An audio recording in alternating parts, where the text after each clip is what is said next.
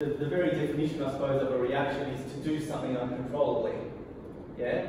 And so in a moment we kind of lose ourselves and lose control of ourselves, and we say and do things that we don't necessarily want to, that we don't necessarily mean, that maybe, you know, often we have an idea about how we'd like to live and what we'd like to do, but as we go through, you know, we might even start with that intention, and we go through our day and we start getting triggered.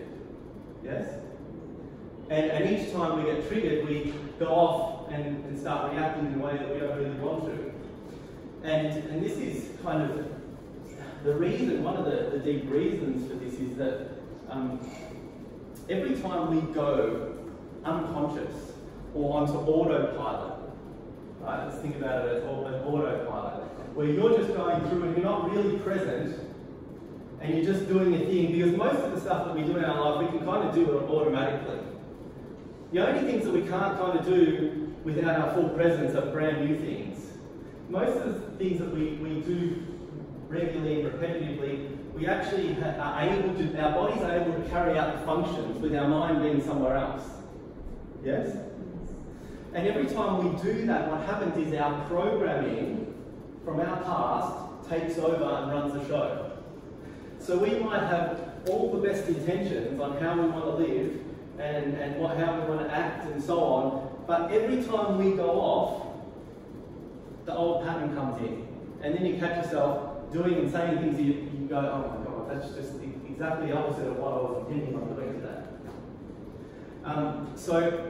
So we need to be aware. Now, psychologists actually suggest that we go unconscious probably 95% of the time on autopilot, in general.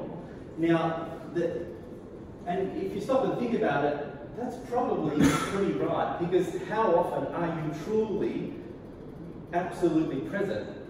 You know, so often we're partially present and partially thinking about something else and doing something else, but absolutely present, because the reason is, and the reason we know it's fairly accurate, but it could be more, is because when we're actually truly present, it's actually extremely profound. Now, most of the time we're not going around in our days feeling how profound and extraordinary everything is.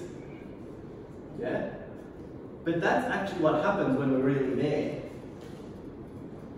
So most of the time we're not quite there.